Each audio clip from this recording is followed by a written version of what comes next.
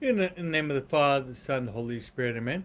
I'd like to welcome you all to our Perseverance Family Conversation, and as always, it's a great pleasure to be with all of you as we draw closer and closer to Holy Week. Actually, next Thursday will be Holy Thursday. We'll enter into the Easter Triduum.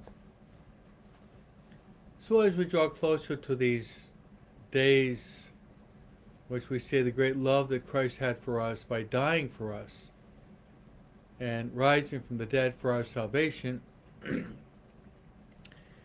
giving us the great gift of the Eucharist, how grateful we should be. Let's turn to Mary and ask Mary to pray for us. Mary is the Mother of God. Mary is the mother of the Church. Mary is the mother of each and every one of us. Also, Mary is our life, our sweetness, and our hope. That's right, Mary is our life, our sweetness, and our hope. So let's turn to Mary and say that prayer that she loves most. And that prayer is the Hail Mary. Together. Hail Mary, full of grace. The Lord is with thee. Blessed art thou among women, and blessed the fruit of thy womb, Jesus. Holy Mary, Mother of God, pray for us sinners, now and at the hour of our death. Amen. Now let's invite to be with us in our Perseverance Family Conversation our spiritual guide. Our spiritual guide or spiritual director is the Holy Spirit. The Holy Spirit has many different titles pointing to his work in the world, his work in the church, and his work in each and every one of us.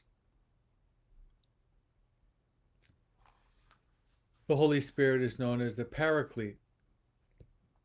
He's also known as the gift of gifts. He's also known as the sweet guest of the soul. Holy Spirit is also known as the Counselor. Counselor as well as the Consoler. The Holy Spirit is also our interior master.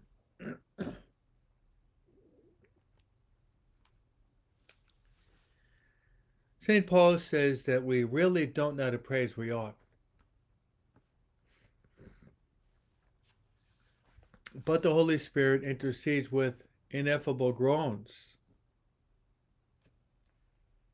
so that we can say Abba. Abba, which means Father.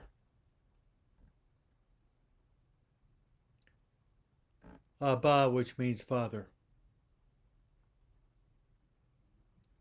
So let's invite the Holy Spirit to be with us and beg for a lot of light in our intellect and the fire of love to burn within our hearts as we say, Come, Holy Spirit, fill the hearts of your faithful, and enkindle within us the fire of your divine love. Send forth your Spirit. They shall be created, and thou shalt renew the face of the earth. Let us pray. O God, that instruct the hearts of your faithful by the light of the Holy Spirit, grant us that by the same Spirit we may be truly wise, and ever rejoice in his consolation through the same Christ our Lord. Amen. Glory be to the Father, and to the Son, and to the Holy Spirit, as it was in the beginning, is now, and ever shall be, world without end. Amen.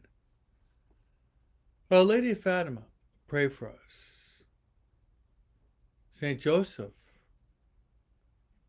pray for us. Saint Michael, pray for us. Saint Gabriel, pray for us. Saint Raphael, pray for us. Saint Ignatius of Loyola, pray for us.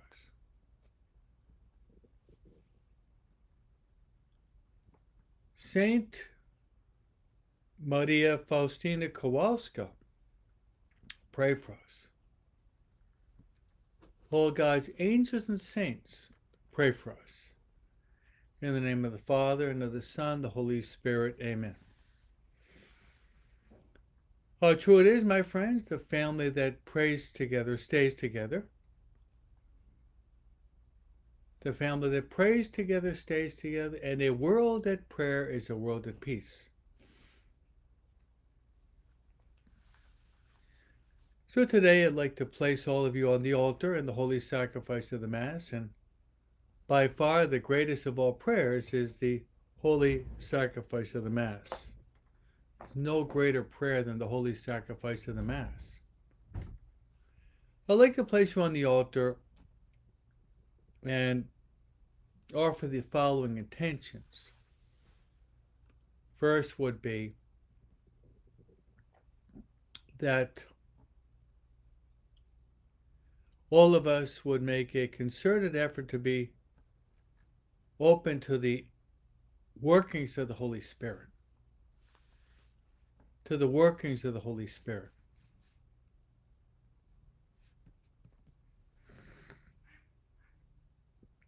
And we could say this prayer during the course of the day.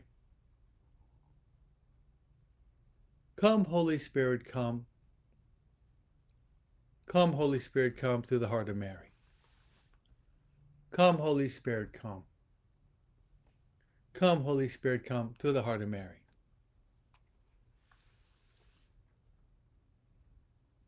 My next intention, I'd like to pray for your families. Place them on the altar, especially your family members who have walked away from God.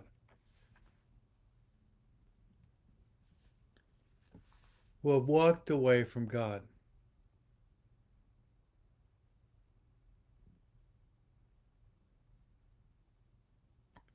That they would return.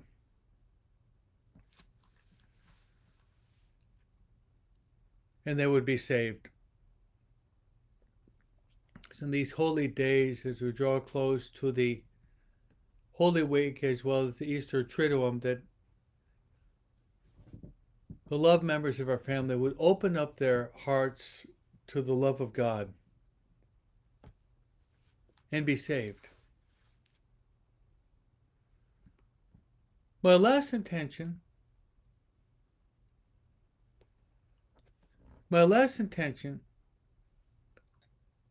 will be to pray for the dying. Today, throughout the world, many people will die. In many places, in many different manners, they will die. And right after that, they'll be judged by our Lord and Savior Jesus Christ upon their whole life.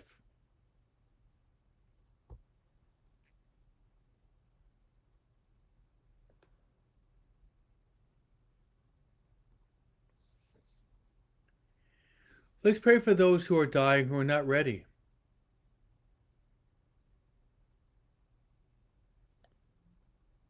That they would be converted and be saved. Never forgetting that our soul has infinite value. Our Lord himself has said, "What does it profit a man if he gain the whole world and lose his soul?" So those will be my intentions.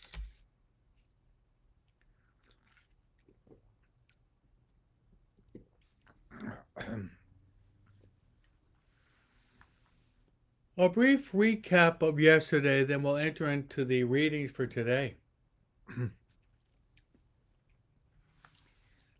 Yesterday we made a comment on the first reading, which was taken from the prophet Daniel, which King Nebuchadnezzar ordered the 3 Jewish young men who were in his court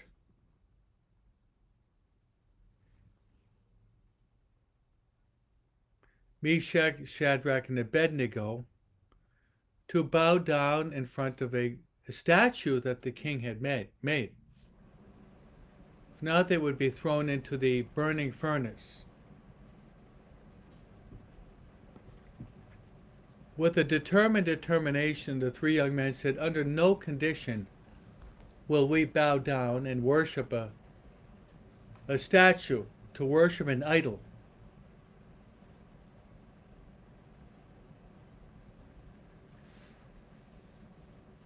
Worshipping a statue, worship an idol. The king's face, Nebuchadnezzar, was livid with rage. And he told his soldiers to heat up the oven 7 times more.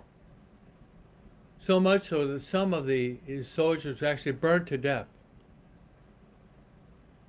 Then from the orders of the king, Meshach, Shadrach, and Abednego were thrown into the fire. And instead of being burnt, they're walking around in the fire, and there was a 4th man that looked like the Son of God.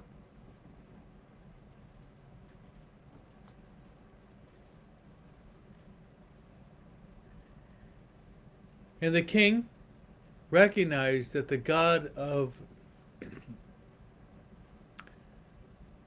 Meshach, Shadrach, and Abednego, their God was the true God. My comment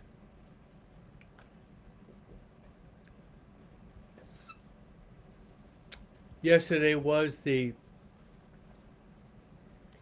reality of idols and idolatry.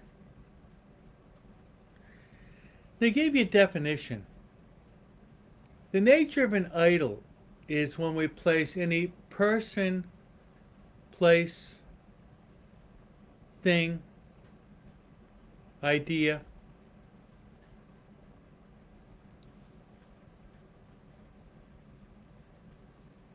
above God. So anything, any place, any object, any idea has the potentiality of being an idol.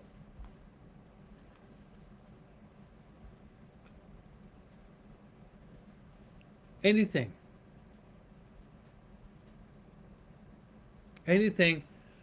has the potentiality of being an idol.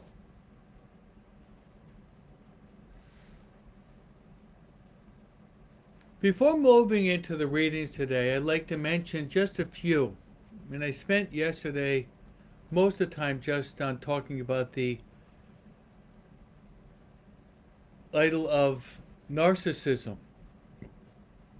I called, instead of the Blessed Trinity, it's the egotistic Trinity. Me, myself, and I.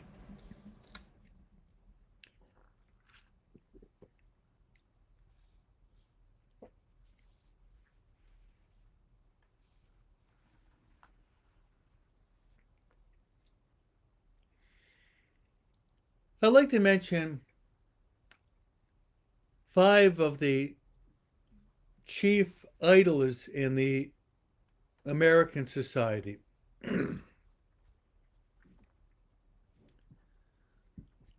The first is materialism. Materialism in which we place the material above the spiritual. We place time above eternity. We place our body above our soul. We place pleasure over sacrifice.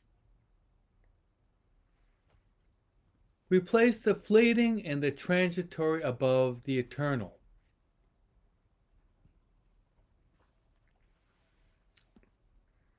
Materialism.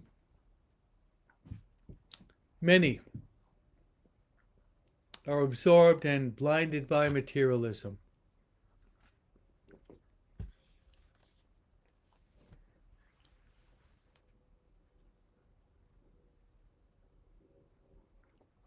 The second would be consumerism. And one's going to lead to the other. If I am absorbed and dominated and enamored with a materialistic mindset, then what is spawned and flows from that is consumerism. I want to go and I want to buy. They're related. And the best way to explain that would be Black Friday. Black Friday after Thanksgiving is the day when people go to shop. Shop until you drop. How many people in our society are dominated by materialistic philosophy, spawning out to consumerism?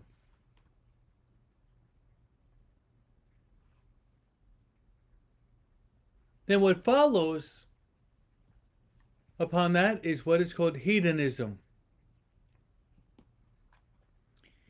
Hedonism would be diametrically opposed to what is called the spirit of sacrifice. Hedonism, it's a word that comes from Greek, and it means the philosophy of pleasure. Eat, drink, and be merry. Live it up. You got one life to live, go for it. It's Miller time. You deserve a break today at McDonald's. And as the waitresses will say when they sit you down, enjoy, enjoy. Not to say enjoying a good meal is wrong, but if the end purpose of our life is just to maximize pleasure, that has become our idol.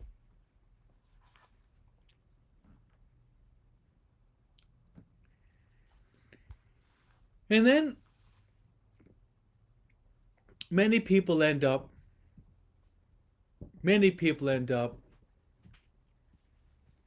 in embracing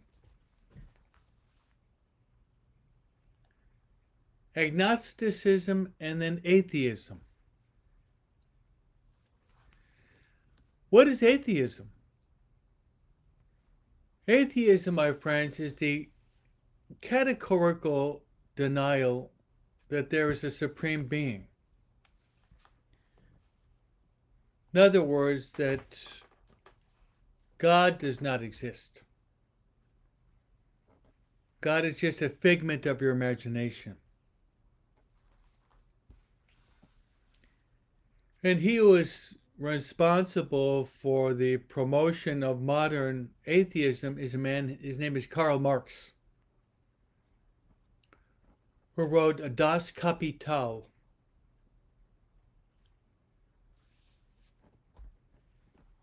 And the Russians embraced this back starting in 1917, which they would say the religion is the opium of the people. you want to pacify or assuage the huge multitude, just let them have religion as a baby has a pacifier.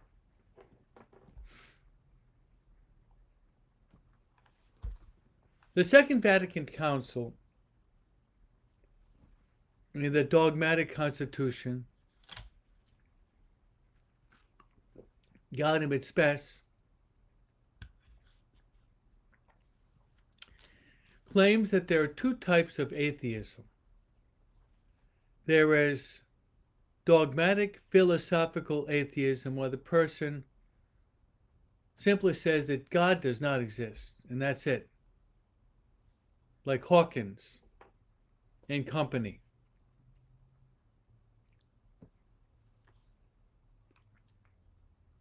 But then Vatican II, Gaudium et Spes, states that there is also what is called practical atheism.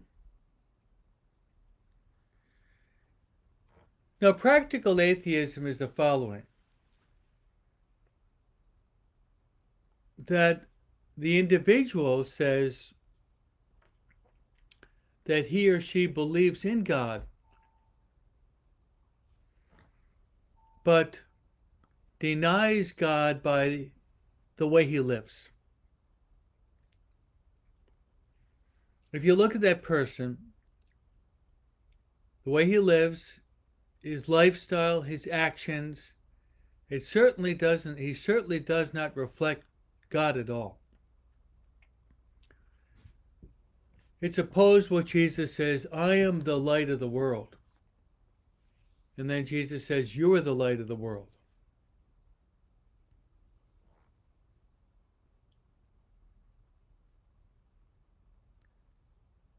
I am the light of the world, and you are the light of the world. Vatican II, Gaudium et Spes, continues by saying that one of the biggest scandals in the world is the dichotomy between the faith that we profess with our lips and the lives that do not reflect what we say with our lips.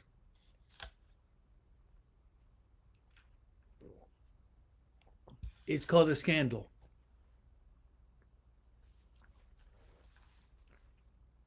The dichotomy between the faith that we profess with our lips and then the life that we live, which does not reflect the presence of Christ whatsoever. The Argentinians have a phrase. I'll say it in Spanish and then in English. Escribir con la mano y borrar con el codo. Write with your hand and then erase with your elbow.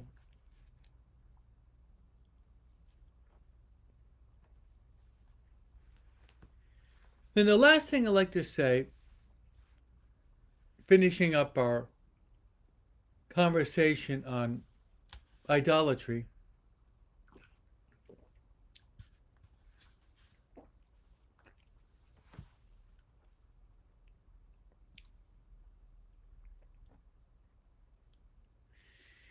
is it's a big word, but important that we understand, it's called utilitarianism. Utilitarianism was promoted by John Stuart Mills and Jeremy Bentham, who were political scientists in the 19th century.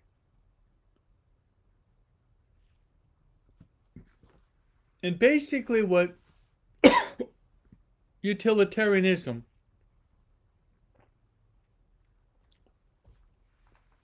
embraces and promotes is that the individual has worth and value in commensurate with or in proportion to what he has economically, or what he's able to produce economically.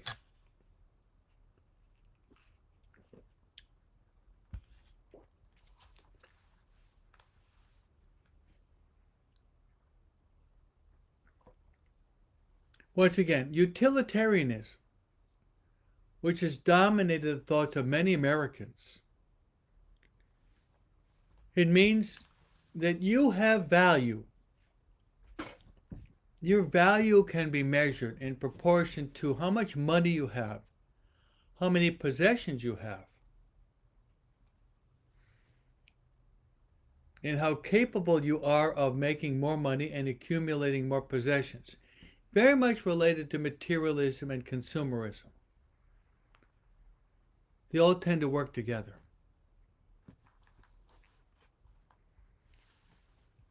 So the net result of utilitarianism would be, I'll give you an example.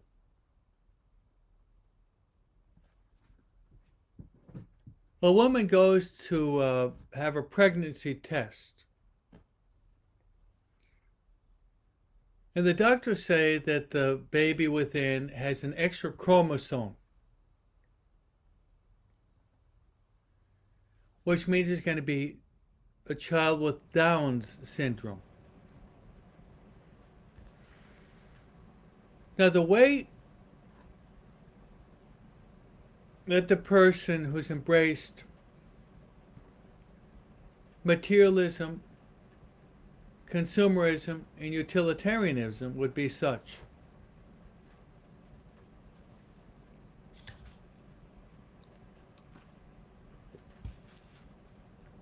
Better to abort, because that Down's child will not be able to become a millionaire. That Down's child will just be a burden to society. Better just to eliminate the child before the child is even born. That would be the philosophy and the consequences of living out utilitarianism. Or you have grandma who's 85, senile and on dialysis, better just end her life. What's the purpose of her living? Just pull out the plug.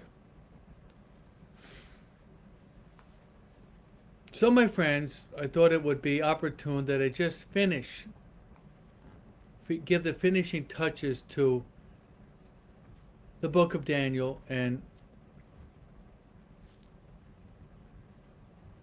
Meshach, Shadrach, and Abednego would not bow down to the statue. We should make a firm decision that we will not bow down to the modern idols, which start off in the mind, it's a wrong philosophical system that we absorb in our minds. Then we act it out. My father would often say, the thought is the father of the deed. What we think upstairs, we end up by acting out in our lives. So the readings today, my friends, we go back to the book of Genesis, chapter 17. We encounter Abram, whose name is changed to Abraham. Then we have Psalm 105. The antiphon is, the Lord remembers his covenant forever. Then we're continuing with John chapter 8.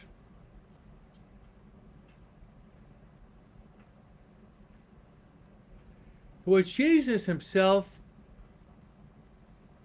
debating with the Jews, talks about Abraham. Abraham as the father of faith. And Jesus reveals his name, which is I am. That's really what Yahweh means. I am. And I am is one of God's attributes, and it means that God is existence. God always existed. God exists now, and God will exist for all eternity. So, let's let's talk about this passage with Abram.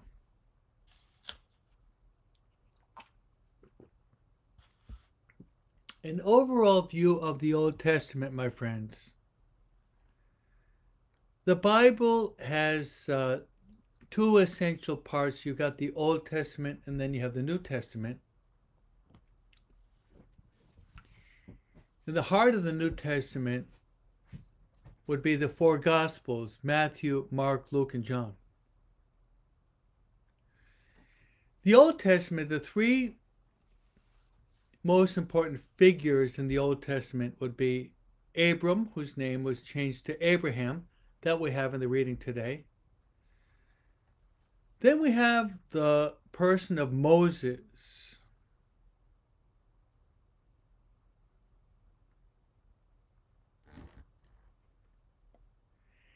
And then finally we have King David. Those would be the three most important figures in the Old Testament: Abraham, Moses, and David. So today we have a short passage from Genesis chapter 17. I'd like to pull out a few ideas for our reflection and meditation. Starts off by saying Abram prostrated himself. So we have Abram prostrating himself, and then God speaks to him. Let's talk a little bit about Abram prostrating himself. What does that mean?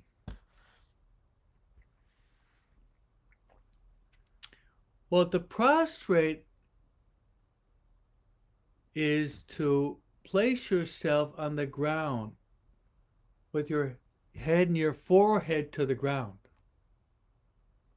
I'll give you some examples, and then what does that mean to prostrate oneself? Abram prostrated himself. Moses before the burning bush. He prostrates himself.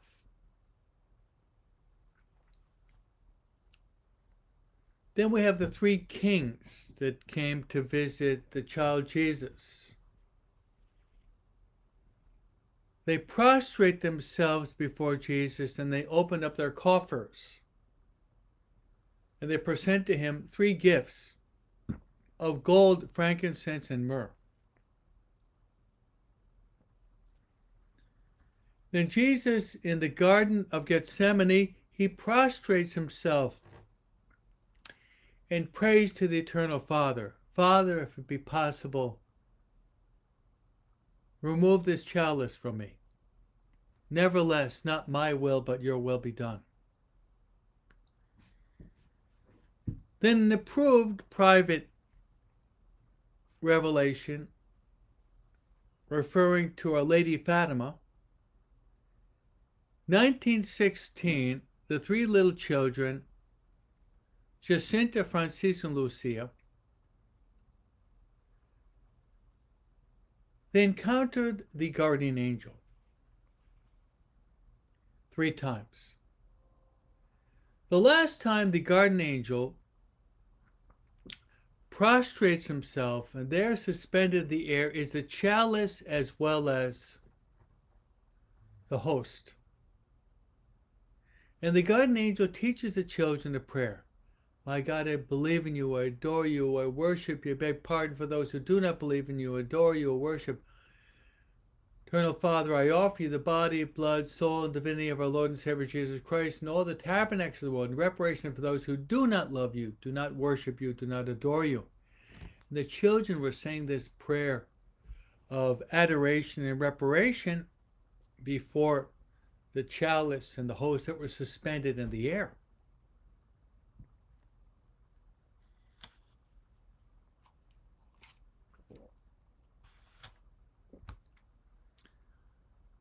One last idea of prostration is, maybe two. is when a deacon or a priest,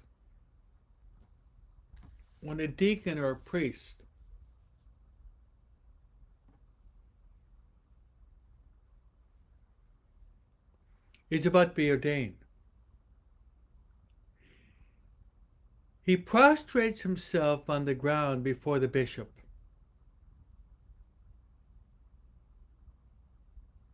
And all pray in silence for a short time. Then, 8 days from today will be Good Friday.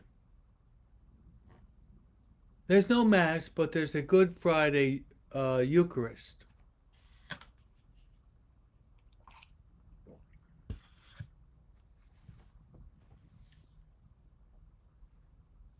It's a Good Friday Eucharist. A Good Friday celebration. The priest comes out dressed in red and he prostrates himself there on the ground.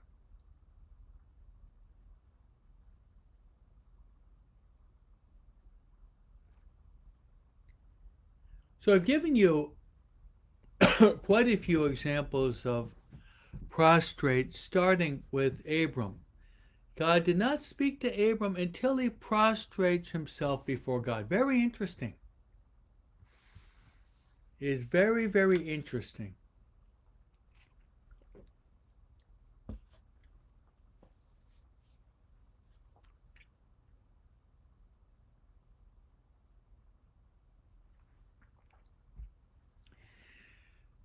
To prostrate, it's, no, we speak, my friends, through words, but also we communicate through gestures. Through words or through gestures. That's right.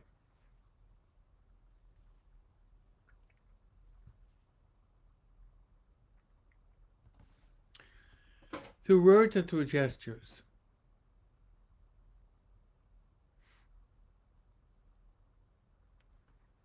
In one gesture, we make the genuflection adoring the Blessed Sacrament, but prostration is a gesture that is packed with meaning. By prostrating oneself on the ground, it's a gesture of humility. And the word humility comes from humus, which means earth. You're close to the earth.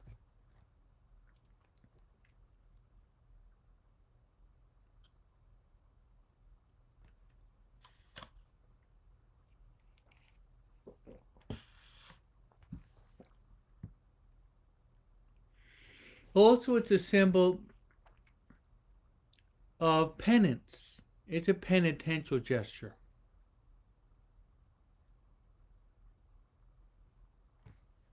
What did the king of Nineveh and the Ninevite? They prostrated themselves and they put on sackcloth and ashes. Also, it can be also a gesture of adoration. Also is a gesture of submission. Also, it can be symbolic of dependence, that we are dependent upon God. As St. Paul quoting the Greek poet in relating to God, in him we live and move and have our being.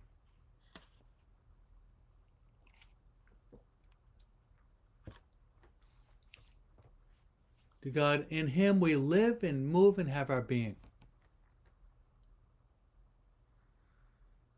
So Abram prostrates himself before God.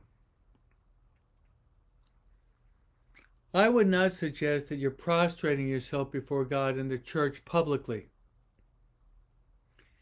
However, in the private of your room, you can prostrate yourself before God. There's nothing wrong with that. For that reason, St. Ignatius of Loyola says it's a good idea to pray in your room. As you're praying in your room, you can prostrate yourself and only God sees that. That's right, only God sees that. Only God sees that.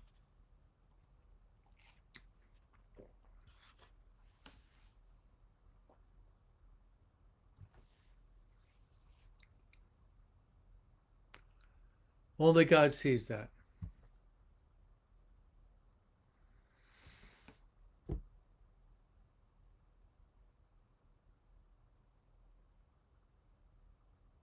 So prostrate. Abram prostrates himself. Then it says, God spoke to him. I like that juxtaposition. I think there's a real connection between Abram prostrating himself before God, then God speaks to him. You might see it this way. You remember the parable of the Pharisee and the publican in Luke chapter 18? You remember that? Is that the publican stood in the background and he struck his breast and said, God have mercy on me, a sinner. Whereas the Pharisee was standing up and he's praising himself for his prayers, his fastings, his tithes, and that he was not like the rest of sinful humanity. Which of those two went home justified? Not the Pharisee. Really, he wasn't praying, he was just praising himself. But rather it was the publican. The publican because of his great humility.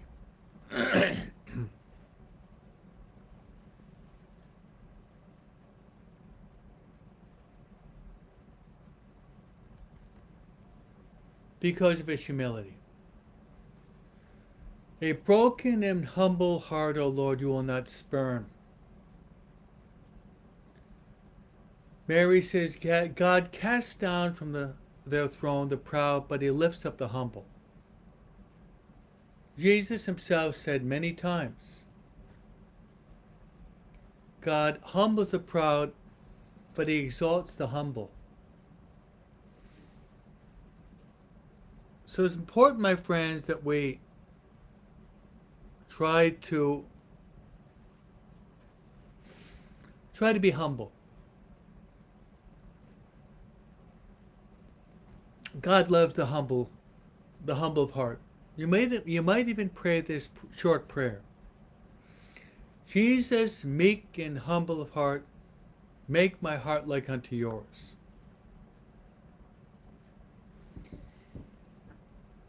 God spoke to Abraham. God wants to speak to you today. He can speak to you through Father Broom and our perseverance conversation. God can speak to you when you're reading and meditating the Word of God. God can speak to you when you're making your holy hour. God can speak to you through persons that God places in your path. God can speak to you through circumstances.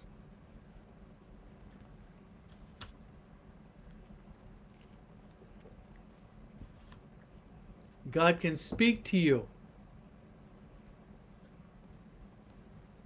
in the very depths of your heart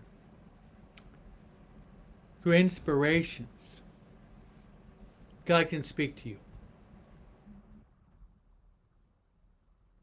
So as God spoke to Abram, God wants to speak to each and every one of us. Our best friend should be our Lord and Savior Jesus Christ. And what God said to Abraham was, my covenant with you is this: you are to become the father of a host of nations. You are called to become a father to a host of nations. Let's talk briefly about fatherhood. We could spend the whole time talking about father and fatherhood, but just a couple ideas.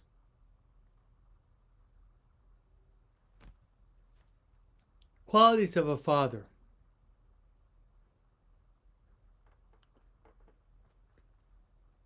First point I would highlight is a father. The nature of the father is life. Father allows life to be generated. So what is the antithesis of a father would be, for example, the abortion itself.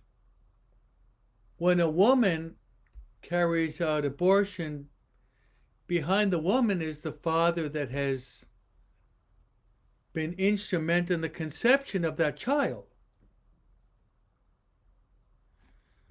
So when there's an abortion, if the man who is responsible for that conception promotes it or does nothing whatsoever, then he also is responsible for that abortion. So the first note of a father is a father says yes to life. That's right. Father says yes to life. Jesus said, I am the way, the truth, and the life. Then another salient note of a father is the father is called to provide. He's called to provide for his family. When Adam and Eve committed the sin, God told Eve to bring forth children in pain. Then to Adam,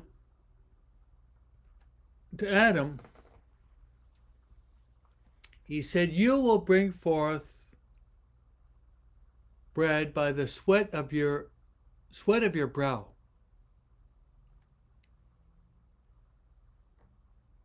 So a true father is called to provide for his family.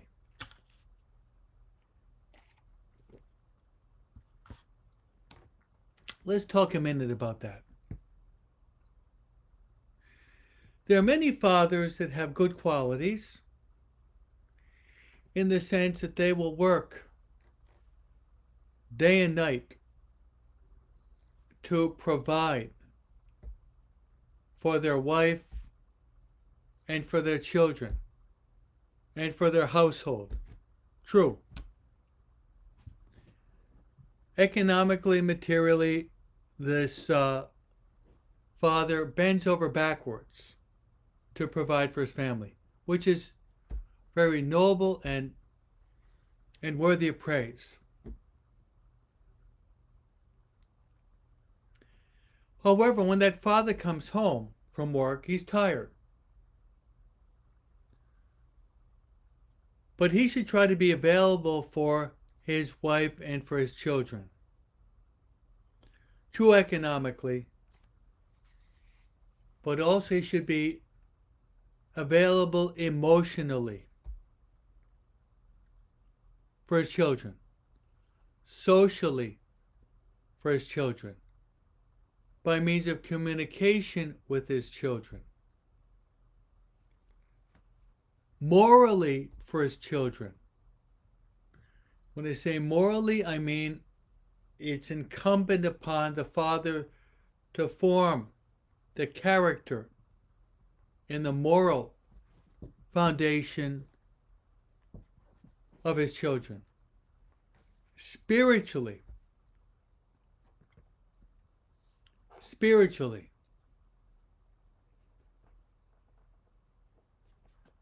Spiritually, in the sense that he's called to be. When I was in Argentina, Father Antonio Fontana was my superior. He's passed away since. Very good priest, an Italian priest. And he would insist that the father has to be the priest of the family, el sacerdote de la familia, he would say. The father has to be the priest of the family.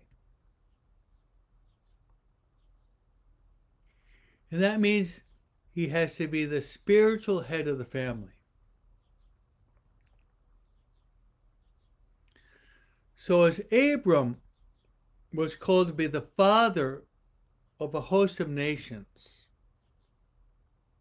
we're extrapolating upon this by speaking about the whole concept of fatherhood and what it means to be a good father.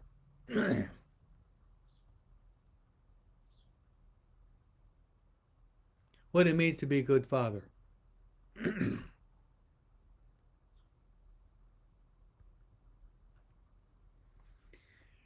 How important it is in the modern world that we have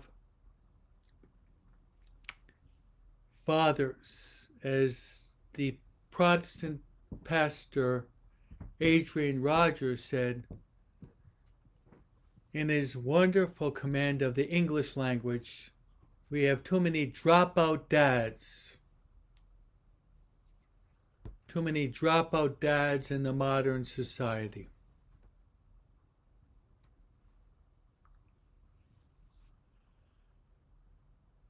If you really want to see the whole dynamic of fatherhood, it's not a bad idea to go to Luke chapter 15.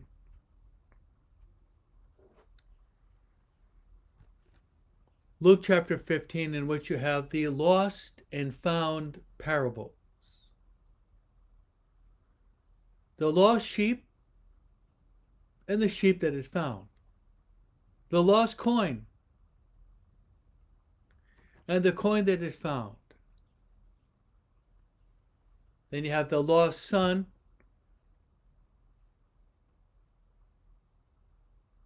and the son that is found.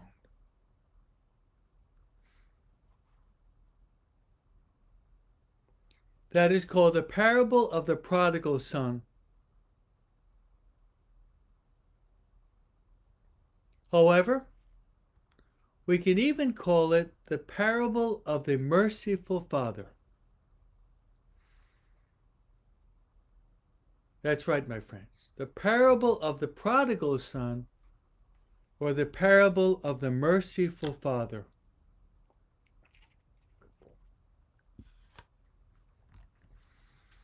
The parable of the prodigal son, but also the parable of the merciful father.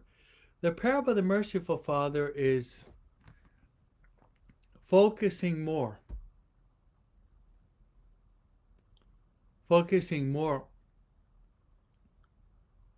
on the person of the father than on the transgressions of the son. They're both important. Parable would fall apart if you didn't have both. But one of the most salient virtues or characteristics of the father present in the parable of the prodigal son, or the merciful father, is the patience of the father, but also the love that the father had for the son. And all the qualities of a true, authentic father in the world would and should be that a father loves God the Father, but a father also, he has an infinite love for his family and for his children. So, my friends, we've had a very good conversation today indeed. We've had a very good conversation. And I'd like to invite all of you, before I give you my fatherly priestly blessing, invite all of you to share our message. Many of you have many friends.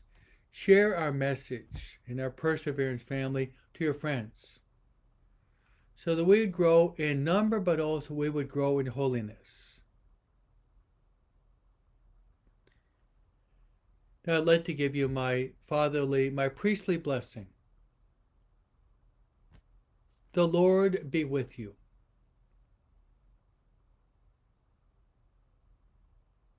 May Almighty God bless you, the Father, the Son, and the Holy Spirit. Amen. May God bless you, and we'll see you tomorrow.